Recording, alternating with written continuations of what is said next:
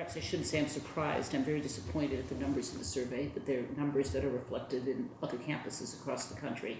And what this survey gave us was much clearer evidence of at least certain aspects of who is most affected and where is a lot of this occurring. One of the things that come out of the survey is, there are a good number of incidents in the residence halls. Now that's where not just proportionate relative to the number of students live there, but that says something about where we need to focus some attention and training. And there are a number of incidents in the Greek system. I think we might have suspected that, but we now have data on it. This is not stranger rape of someone jumping out of the bushes, right? Now that did happen on the path here east of town in a horrible event, but that's actually the less common form of sexual assault for women on this campus. If you see something, do something. Try to intervene, keep someone else from getting in trouble if it looks like that's happening. Now that's not always easy to do. There are a lot of incidents where there won't be anyone else around.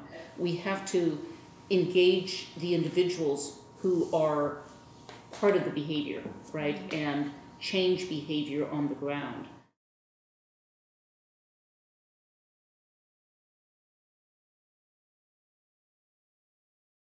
As I have said, I am absolutely opposed to allowing concealed handguns into classrooms, into dorms, into Camp Randall.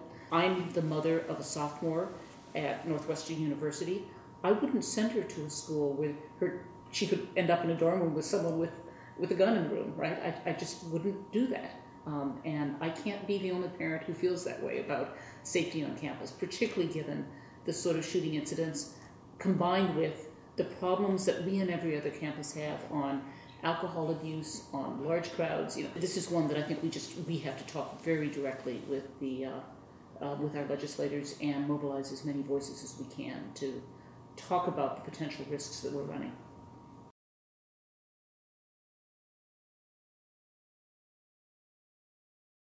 As I say, I did not know in advance that that was going to happen in quite the way that it did.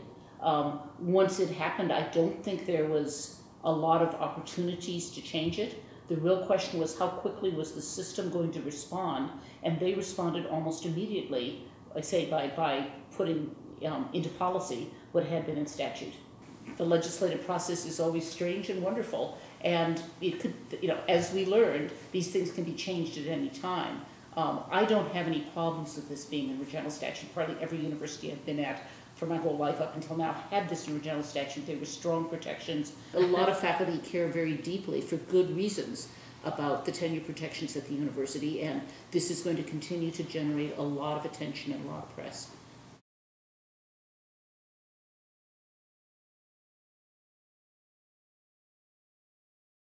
As you know, we raised out-of-state tuition this past year, and I have said this every time I've talked about it, and people often don't hear it, right? But I really, seriously, you always have to put up to 25% of any tuition increase back into scholarship aid, right?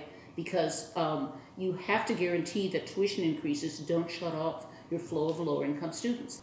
A high share of our diversity comes from out of state. We work hard at in-state diversity, but we have to attract out-of-state diversity. If we want a Latino population here, that is largely going to be out of state, right? I actually see expansions in our out-of-state admissions conditional on having the financial aid, which is a really important condition, can actually help us on the diversity front.